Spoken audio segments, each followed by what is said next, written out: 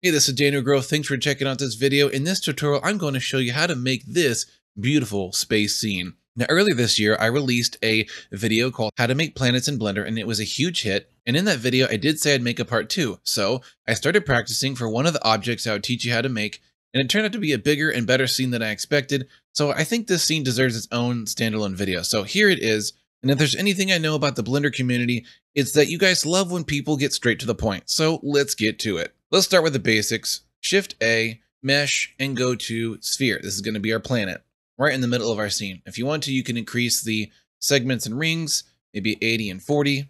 S to size it up, 4, enter. And if you want to make things a little bit more advanced, we are going to make a atmosphere layer. So I'm going to press Shift D, enter to duplicate that and size it up just a little bit. So press S for scale, hold Shift, and then drag your mouse ever so slightly away from your center point. So there's the atmosphere and there's a planet. And let's name them, like good Blender users, planet and planet and planet atmo. So it'll be right after it. Next, let's make the ring. So Shift A, make a circle. And let's turn these vertices up to 200, enter. Now we can't see it because it's small and it's inside the sphere. So S to scale it up. And the circle is not actually a mesh. It's just vertices in a circle. So to make it a mesh, tab into edit mode and press F for fill. So all those vertices get filled and voila, now we actually have a circle mesh. Press I for inset and drag it down. Now this is up to you. If you want to make a really thick ring, a really thin ring, you want it to be close or far away from the planet, that's really up to your taste. But I'm going to go right about on the halfway point right here and click to confirm. Go to face mode, select this middle face and delete, get rid of that face, okay? Now this mesh is actually going to be replaced with a bunch of random asteroids. So we need some rings to help the faces be present in order to populate things evenly. So Control R and put your mouse in the middle. See that circle? Before you click and confirm, let's hit the plus button, or you can use the wheel on your mouse to increase the loop cuts. I'm going to go to, what is this, like 10 of them, enter, and then enter again. All right, cool. So the faces are roughly evenly, spread, and they're not quite squares, but they're close enough. All right, so that is our ring. So let's name that ring. All right, now I'm going to use one add-on in this video, but it is a free add-on, and it's a really great add-on. It's the rock generator. So Shift A, mesh, rock generator. Okay, cool. So we have a lot of options here. And one of my favorites is the fact that it allows you to make multiple rocks at once, and they're all different and random, which is a big time saver. So I'm just going to make 10, and let's put the roughness at, I don't know, 4. And that's good enough for now. If you find these rocks are not detailed enough, you can always come back, regenerate more detailed rocks, and replace them later. It's very easy. We're going to use geometry nodes to distribute these random rock meshes around the ring. And over here, we've got all of our rocks nicely named and numbered, and our outliner. That's great. By the way, if your outliner doesn't look like this, click on this little image icon and go to view layers. In my opinion, that's the best way to view it. And I also I'll go to your filter and I turn on render, viewport, visibility, and even the selection arrow. Sometimes I use that too. So we have lots of options here. Now with these rocks still selected, which they are selected in the viewport, you just can't see them because again, they're inside the planet. If I press the period key, watch this, it'll zoom all the way in. So we are inside the planet and these are all the rocks overlapped on top of each other. That's okay. Keep them selected. Type the letter M for move and then new collection and name it rocks. There we go. And enter. Right. Keeping things nice and organized, keeping it simple. Now, we want to move these rocks kind of outside the planet so we can better see them. So G, move them. By the way, I hit numpad 7 to get a flat above view. Now I'm going to zoom into these guys and I am going to separate them just so I can see what they each look like. So select one of them, G, let's do this over and over, grab that, G, grab that, G. And these look nice. They use displacement maps and subdivision and just get a lot of great variety and random shapes, which is awesome for asteroids. Okay, cool. Now I'm going to tab into edit mode and make a few of these small and a few of them large. So tab, shrink it down, tab, shrink it down, tab, shrink it up. And you could even, distort these a little bit, scale it on the X or Y, just to add some variety. You don't want all the asteroids and meteors to, sorry, these are not meteors. I know they're asteroids, they're in orbit around the planet. You don't want them all to look the same. So variety is your friend. There we go. Cool. If you zoom in, they look nice and bumpy. Now, if you give it a little dirty texture, they'll look even better. Or you can be fancy and give them an ice texture with subsurface scattering, and they look awesome like this version of the render that I did. Let's give them a material and just name it rocks. a rock.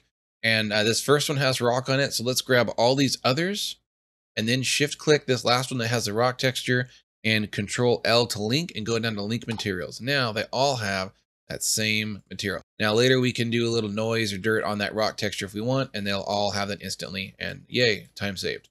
All right, so we got our rocks made. Let's select our ring. Let's get to geometry nodes. This might intimidate you or scare you, but you know, just get over it because geometry nodes are the future and they're awesome. So I did do this with hairs at first, the hair system, and it worked, but there were some things lacking that really bothered me. So we're moving on into the future and using geometry nodes. In case you missed what I did there, I split my screen. Let's go back to how it was. You put your mouse right in that top corner. On the inside corner, it turns into a crosshair. Click and drag down, gives us a new view. Change that view to geometry nodes right there. There we go. And make sure your ring is selected. And let's name this asteroids. Boom. Okay. Although really it's probably ice chunks around a gas chain, but you know, semantics. So let's give ourselves some rooms. Grab the output, move it over here. Grab the input, move it over here. Now this setup is only going to use 5 nodes. That's right, only 5. So first one, Shift A, search, and type in transform. Go plug that into that guy right there. Next is point distribute, Shift A, point, ooh, typo, point distribute, right? Going to distribute the objects that we will assign to it around the faces. Next is the attribute randomize, which, as you may have guessed, randomizes a specific attribute that you decide. Then we're going to use another one of these. So there's Shift D, drag it over there.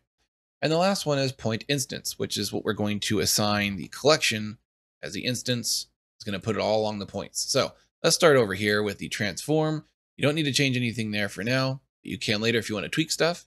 In the point distribute node, this controls the density. So let's put this up at 10, enter.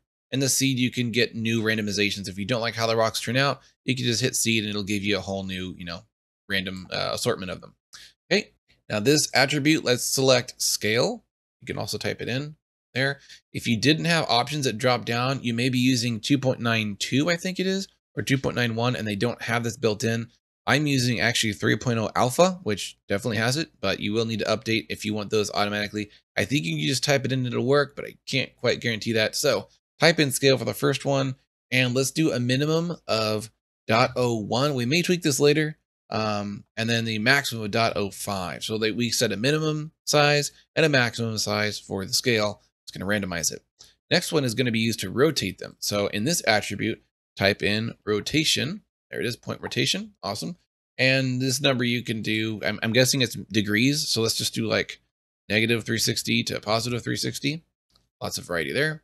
And over here in collections, let's select the rocks. And look at that. We already have groups of rocks distributed randomly, but we wanted to do not the whole collection at once, but individual objects inside the collection. So now look at this. We got a cool little moon system going on. Nothing fancy. We definitely need to up our density. But before we do that, let's go to our ring object and make sure you apply your scale, because this is one thing I messed up when I first did my scene. And then later on down the road, I realized, oh, my ring was actually scaled up. This ring was scaled up really large, and that will affect your density. So look at my scale over here. It's almost at 20. So I'm going to press with the ring selected, even though it's invisible, it is selected because the rocks have replaced it. Press Control A and apply scale. And now, whoa, be careful. And now I've got 8,000 objects in my scene. You know, almost all of those are, of course, these guys. So let's turn our density down, maybe 5. I don't know. Just to keep things simple, although in the final render, you may want to really increase that. Now, if you go to a side view, you can see all these asteroids are perfectly along this ring. You may not want that. You may want more variety to make it more, realistic, and to make your scene look more aesthetic. So to do that is a really easy trick. We're just going to mess up our ring. We're going to make it vertically distorted. So tab in edit mode. You can go to, I don't think it matters what mode you're in, but press A for select all, and then choose subdivide. And down here, we're actually going to increase fractal. Look at this. Did you know about this? If you increase fractal, it just shoots things all over the place. It just really messes stuff up. So let's just do it a little bit and then press, I guess enter or get out of that. And now you can scale it on the Z axis to really exaggerate that. So S, Z, and I am in individual origins right now. S, Z, as you can tell, it's moving the vertices all over the place, which is going to make your rocks generated at different heights. So if that's what you want, that's how you get it. Now at a side view, look at that. Ah, that's good. We got a more random distribution and there's more 3D. If you shoot your camera through here, look at that.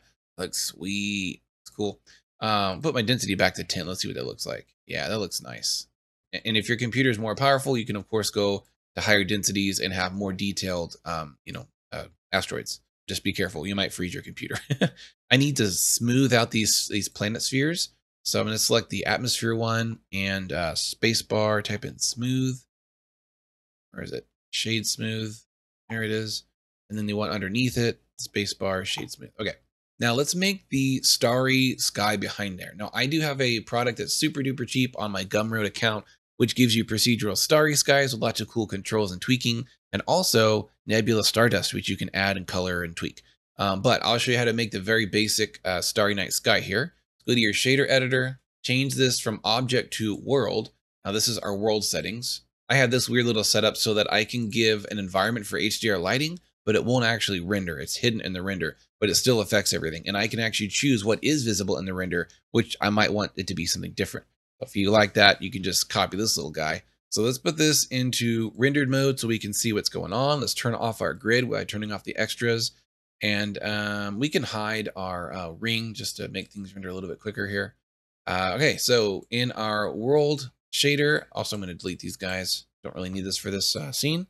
Let's make a Voronoi texture. So Shift A, search, VOR is. This is what's going to give us random little dot circles, which we're going to tweak into stars. All right, let's make the scale really high. Let's start at 200. We may go up from there. Keep it Euclidean. Shift A, add a color ramp after that. Oh, also we need texture coordinates. So click on this guy. If you have the Node Wrangler add-on enabled, which is a great time saver, you can press Control T and it'll automatically give you these texture coordinates into a mapping into the Voronoi. And then of course, plug in the distance into the color ramp. And we're going to stretch this color ramp out really big so we can really fine tune things. There we go. And we're going to drag the black up a little bit to about there and the white over here. So we're kind of flip-flopping it, okay? Now plug the color into a background. So search, background, move this over here and plug it all in together. Bada boom, bada bing. Look at that, starry night sky, all procedural, never ending, never tiling. And it's doubly controlled. You can control the size of the stars. As you can see, if you go up here, they're just dots, right? But because they are kind of gradient dots, like they're gradients, you can cut them down to that. And if you increase this number, you get more stars. So let's go to 600. Yeah. And you got to bring this up a little bit to show them. There we go. Lots of stars. Cool. I'm going to go back to 200. That's our procedural stars. Go back to material view. Let's make our planet. Here in the center, oh, I turn on my extras again. And I'm going to turn off my grid because I don't need a grid for this. So I'm going to hide my atmosphere sphere. It's always fun to say. So now I just have my planet sphere, okay? Make this down here. Change my shader to object. Make a new material, call it planet. Shift A, add an image texture. Now I have a collection of planet textures that I've built up over the years. You can find these easily online, most of them for free. I'm going to use an image of Venus actually, which is obviously easy to find. Now, if I can only find it, where is it? Venus. Okay, there it is. And voila, we have a planet. You might want to use something more gassy or custom made, or, grab a texture from Jupiter or Saturn, but change the hue just so it's alien and different looking than our planets. Now, because this image is already basically an unwrapped panorama into a 2:1 ratio rectangle image, it perfectly wraps around a sphere. Just automatically the UVs of these spheres when you create them is already set up for receiving that type of image. So it looks perfect, right? Because it wraps all the way around. Now, if you want to make the atmosphere sphere, you don't have to, but I'm going to use volumetrics or a principled volume shader for this. So if you don't want to tax your computer with this minor detail, you can skip over this, but here's how you do it real quick. Let's make a material for it, call it Atmo, delete this principled BSDF, we're not using that. We're going to make a principled volume right here, plug this into volume, make sure you don't go into surface. That has confused me a few times already. I've screwed that up before. Make a color ramp, plug it in here, move the white to about over here, 0.3 something. Now here's where the magic comes in. Search for gradient and choose spherical. So this is a three-dimensional gradient starting from the center of the sphere object and going outwards. And we're using a color ramp to modify the fall off of that curve. And then that's going to control the density. So plug color into density there. And you need to have a textures coordinate for this. So let's select the gradient texture, control T, and choose object. So the location is based on the object and it's going outwards from the center. So if I go into rendered view, let's see if we can see it. I'm going to play with yeah, there it is. I already see it right there. See the edge? Zooming in pretty close. Let's make the color of the volume like a, orangey Jupiter color. You don't need to change any of these things, but you can if you really want to. Maybe add a little bit of emissions there to add a little bit of extra light. That might mess things up if you have shadows on the planet. I'm not sure yet. So there you go. Quick and dirty way to make a actual volume-based atmosphere around a planet. And play with this guy right here, maybe with some math nodes to make it denser or less dense. Okay, so moving on. Let's get to one of my favorite parts of this scene, which is the illusion of depth with this ring. When I made my scene, I basically had this, and I kept doing different renders with the camera, like over here in the field of rocks, and it just wasn't giving me the illusion of like size and grandeur that I really wanted. And I was thinking, what can I do or add or change to make my scene look better? And it was basically atmosphere, which is normally something you use on planetary scenes, right? On a planet, you've got atmosphere, you've got gases inside of a planet that give distance with buildings and fog and things like that. You don't have that in space, but you kind of do. There are gases and there are particles in space in certain areas, such as floating around a planet, that give the illusion of distance. And if you want to add a little bit more fantasy to a scene, which I definitely kind of crank that up, it can make a scene look really beautiful and interesting instead of just a bunch of rocks going around a planet, right? So here's how I did that. I tried using volume, I tried doing all kinds of stuff with noise and stuff, and it just was not working. So I realized I just had to fake it. Sometimes you got to fake it till you make it. And this is one of those instances where you got to use a weird trick to get the right result. And it looked amazing and also sped things up ridiculously fast because I was not using volume with my solution. So here's my solution. Shift A, we're going to make a plane. Size it up pretty dang big. Get on the X. Rotate along the Y 90. Oh, sorry. Rotate on the X 90 degrees and enter. Let's go back to material view. We don't need all that samples going on. And put it way back here. And what this is going to be is basically going to give us kind of an illusion of dust from this distant part of the ring. We're going to add another one up close to the camera to give us another kind of foggy, hazy area over here. I'm going to hide my atmosphere sphere, by the way, just to speed things up because it keeps kind of calculating that over there. It's annoying. Hide that guy. Okay, so here's how I made this totally procedural atmosphere plane. Let's make a new material. Call this haze back because we are going to make a front one that'll be slightly different scale and just ever so slightly different. All right, now what we're going to do is we're going to mix a bar gradient with procedural noise, and we're going to give it transparency so that you can actually see the stars through it, and it's going to fade off on the top and fade off on the bottom. So let's start off with the basic part, which is the gradient node. Make sure you got linear. I'm going to press Control T. Keep that at generated, and everything right here is the same. Next, we're going to make a color ramp. Move the white to .5 in the middle. Click plus to make a new color handle. Move it over here and make it pure black. Put that one at .8 and then the other one at .2. So they're evenly kind of bunched up against the middle point, right? All right, now we're going to make a curves to further control the fall off of this. I found this curve to work pretty good in my original scene. Plug that into there. And here's where the mixing happens. We're going to make a mix RGB, which is a magical node that allows us to mix all kinds of things, and put this in the first input. So this is the original signal, is this bar gradient. You can plug it into here to really see what it looks like. There we go. It's actually going the wrong direction. I can rotate it over here if I need to. Let's try X, 90 degrees. Nope. Let's try Y, 90 degrees. Nope. I'll just do it the cheating way. I'm going to rotate the whole plane, R, Y, 90 degrees, and then shrink it down on the Z, shrink it out on the X. Like I said, fake it till you make it. Now we got this really nice, smooth fade off bar, which is perfect. Now we need to enable transparency. And every video I do this, I have to complain about this because we're still having to go to Eevee to use transparency. And then we have to go back to cycles. So in the render tab, change to Eevee, go to your material, go to the bottom where it says settings and blend mode. I like to use alpha blend, but you can try the other ones to get slightly different results. Now that we got that set, let's go back and change our render engine back to cycles, which is ridiculous. I should not have to do that every time, but it is what it is. Blender 3.0 better fix that. If it doesn't, then I'm out. I'm out of here. I'm going to 3ds Max. I'm just kidding. I would totally use C4D instead.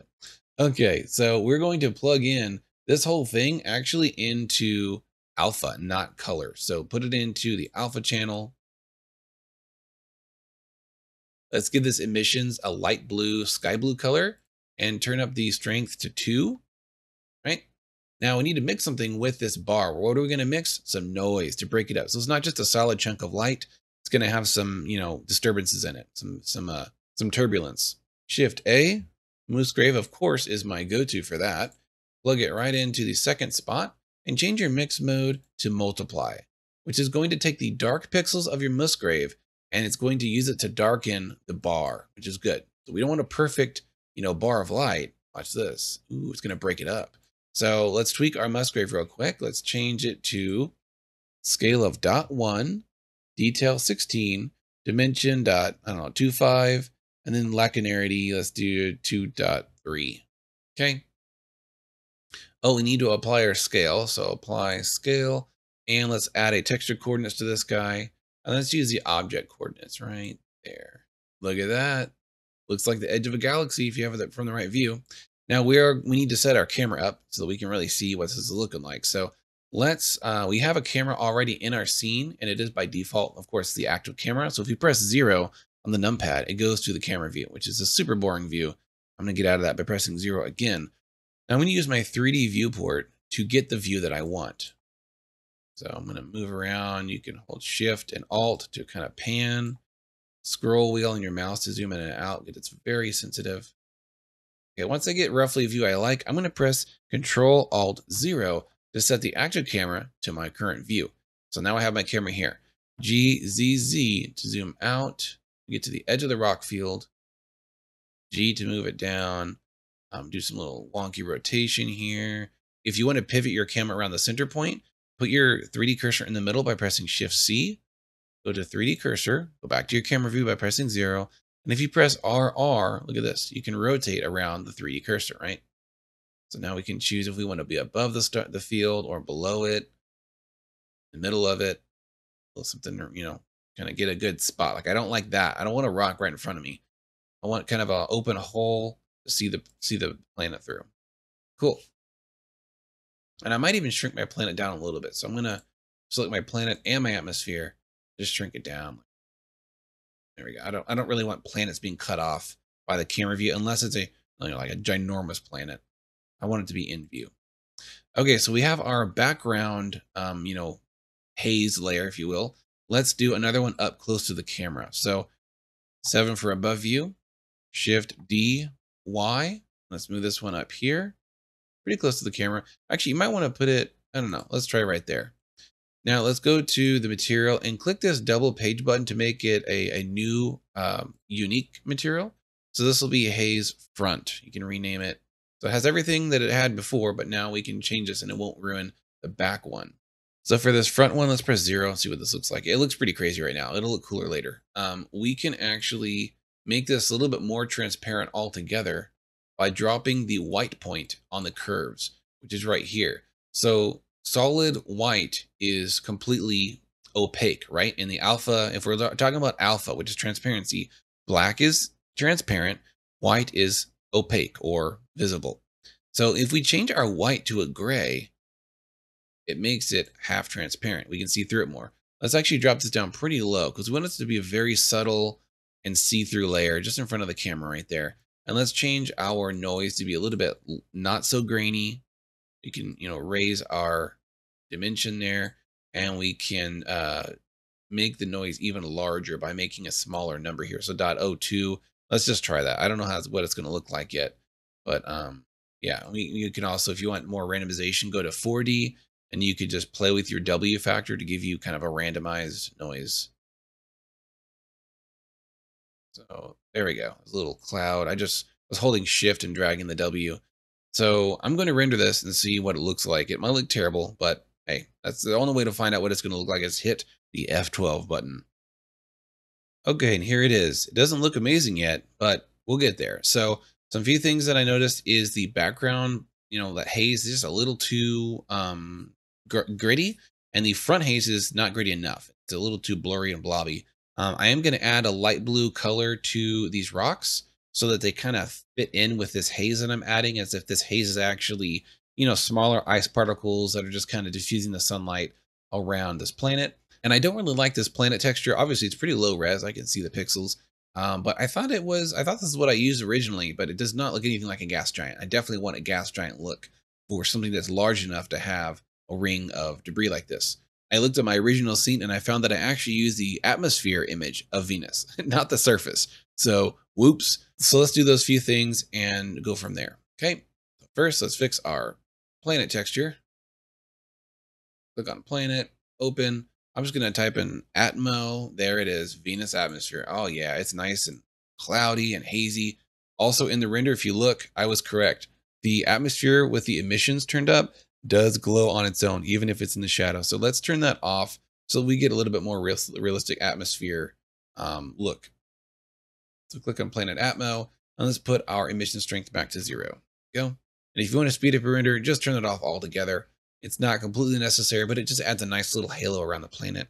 Okay, let's grab our background plane, which is the haze in the background, and let's make it a little less gritty. And I'm going to do this. I'm going to turn the mix factor down a little bit, so it's not completely destroying that gradient, but it's just kind of complementing it and adding disruption. Let's turn the dimension up to what, .3. There we go. .5 looks nice. And let's add some more grit and scale to this front one. So this is the plane right in front of it. Well, not right in front of the camera, but close to the camera. I'm going to play with my scale, a little bit more noise. And I'm definitely going to turn this mix factor down so we can still see this bar of haze. There we go. There we go. Add a little bit more detail to that one. Nice. Okay, let's click on one of these rocks and go to this rock texture. Let's add a little bit of a, let's add some texture to it. So I'll show you a quick and easy trick to get some texture to a rock. I'm going to give it that kind of icy, desaturated blue color there, or like a pale blue. Now to break up this boring blue color, we're going to use some noise on top of this to make things interesting. So Shift A, Musgrave.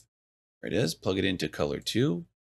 Let's wait for it to load. There we go. Let's add it a little bit. So turn up your factor. I want to turn the scale down, put the detail all the way up. Dimension down pretty low, below 1. And linearity just kind of changes the feel of that. Now we don't want it to be like black on blue, like it's just kind of too harsh. So turn this down to pretty low, like between .1 and .4, just so it's a slight touch. You can add a little bit more detail by using a bump. So bump node, plug it into normals, plug in the noise into that height input, and keep these kind of low because things will get really noisy. So maybe .2 and .2, or you can go up a little bit more with the strength. That looks pretty nice right there. Looks like a nice rock. All procedural, my favorite. All right. Now, another thing to make your scene more interesting is the camera focal length and position. So 2 things. First, we're going to make this a wide angle lens. So we can bring this from 50 millimeters down to 20 or maybe 30. I'm going to go to 25. Now, this is a wide angle lens now, so we need to zoom in. So GZZ. Now hold shift also to do it a little bit slower, more carefully. Looks pretty sweet. As you fly through these, it looks so cool. Shoo, shoo, shoo, shoo. With a wide angle lens, that will be more exaggerated and interesting. So that's why I like wide angle lenses, especially in space for something like this. If there's foreground, it looks great. Okay, now the other thing to make this more interesting is the positioning. So we're going to use what's called a rule of thirds, which is where you divide your visual, whatever it is, whether it's a photograph or a graphic design or a 3D planet, into 9 squares. And we're going to place our point of interest, which is the planet, in the top left intersection. You can pick any of these intersections or lines to use, but I'm just going to use the top left. So we need to move this over here. We need to rotate this back up to get the asteroids back in there. Move it in a little bit closer. I'm going to go to 30 millimeter. There we go. Now I still like that crooked thing going on, so I'm going to go back to individual origins and just rotate the camera. Yeah, that looks way more interesting. Retarget my planet. There we go. Now, if we want to rotate around to get a better position, we can go back to 3D cursor, and the 3D cursor is still in the middle of the planet. So RZ, look at this. I'm just rotating the camera around the planet to find a better, aesthetically pleasing arrangement of asteroids. Some in the foreground, some in the background. That looks good to me. Now, in my scene, I grabbed a few asteroids and made them on their own, just not geometry nodes, but just free floating. And I positioned them around the camera strategically to better frame the scene to make it more interesting. Just grab a few of these rocks. I'll do 4 of these. Shift D and put them right in front of the camera. Go to camera view, and they're really big, so let's shrink them down. We got 4 of them to play with, so let's put this one up here. This one down here. Make sure they don't look like any other asteroids nearby. You can rotate them. Oops, go to individual origin. You can rotate them away from the camera so they don't look like these 3 guys because they are all just, siblings of each other. There. And we'll put one really close to the camera. So 7 for above view. Let's zoom in here. There we go. And don't put them all in the same plane. Give them some distance. There we go. Cool. Now, if we do some depth of field, we can have this one a little bit blurry if you want to go for that look. Awesome. All right. It's already more aesthetically pleasing, right? Looks cooler. One last thing before I hit render again is I noticed the stars are a little bit sparse in my render earlier. So I'm going to go back to world and increase my scale to, let's do 500. There we go. And maybe drop this down just a little bit. Okay. Your light source should be set to sun, which means they are directional lighting that is more like a laser rather than a pinpoint or a light bulb. The light will always go in a straight line, not away from the light source, but all in a straight direction. So also put your angle down to a low number like 1, so it's a harsh sunlight. And you can put your max bounces down to like 8. I think that makes the render a little bit quicker. Let's turn our sun up to 6 power for the strength. And maybe a little bit of color, a little bit of a warmer sun. There we go, cool. And let's hit render now and see what this looks like. All right, definitely looks better. There's some things I can work on. I like that the planet is disappearing because that planet is far away, like super far away, right? That's just how things work in space. So I like that it's obscured. This front level of haze is a little too noisy now. It's kind of distracting. I'm going to make it a little bit weaker and maybe move it closer to the camera because if you look, some of these asteroids are obscured by the fog and some are not. That's okay because the farther away something gets, the more refraction and obscuring there is to it if there's atmosphere in the way. But it's sort of a little too far back. So I'm going to move it forwards. So let's zoom out. Here's our scene. Grab that front level of haze. Let's move it about twice as close as it was. So right about there. And let's just do it the cheating way and just shrink it down on the z-axis so it's a little bit thinner. And I'm going to drag my white point lower to make it more transparent. So go to object in your shader window. You can click on this white point right here and you can adjust your X and Y. So instead of 0.23, let's try 0.2. And the middle point here, drag that down a little bit too. Maybe a little bit lower on the white point. There we go. Cool. And it's a little too noisy. So let's put our detail back to like 8. Maybe 10. We had it 8 before and it was too blurry. Also, my atmosphere, I did enlarge it earlier to see what it looked like, and it just didn't look great. So I'm going to size it back down. Okay, another thing to improve renders like this is some compositing, just to add a little bit of glare and a little bit of glow to your final render. So let me show you how I do that. In the compositor window, turn on use nodes. And here I already have my preset compositor set up already here. It just makes 2 copies of your rendered image. One copy has a curves and a color balance applied in case I want to do any color grading or, like give it a moody color scheme. I can do that right here. Right now, they're not doing anything, so they're basically not even needed. But the cool thing about this setup is that I can control how much glare there is with a fader instead of the threshold, which is kind of gimmicky sometimes. And, you get it set to where you want it, and then you can really play with the settings over here using the factor mix. So the image gets copied, goes into a glare node. Make sure this is fog glow. Turn your threshold, maybe not all the way down, but maybe like 0.1 or 0.2. And your mix needs to be all the way +1, which means the output of this glare is no longer including any of the original render, but only the glaring. whatever the glare node is generating is all that's coming out of this image output, which is good. So we have the original image basically up here and only glare down here. Now we can add it on top of we can add the glare to the original using this mix factor.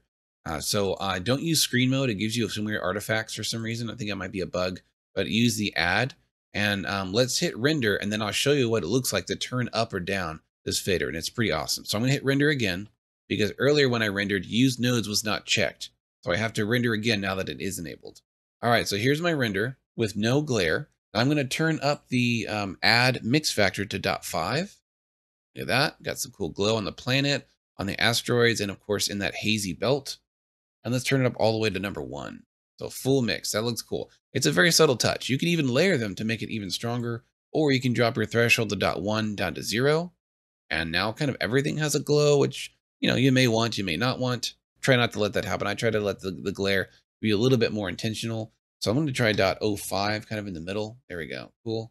And if you turn your size up to 9, it's just a larger glare. Well, that's as far as I'm going to go with it in this video. There's a lot of things you can do to improve this scene. Of course, change your color scheme. You can add really fine pieces of dirt. You can add impact craters, cracked apart pieces. Use the cell fracture to crack some of these apart into little tiny pieces and make it look like they're drifting, away from each other in space.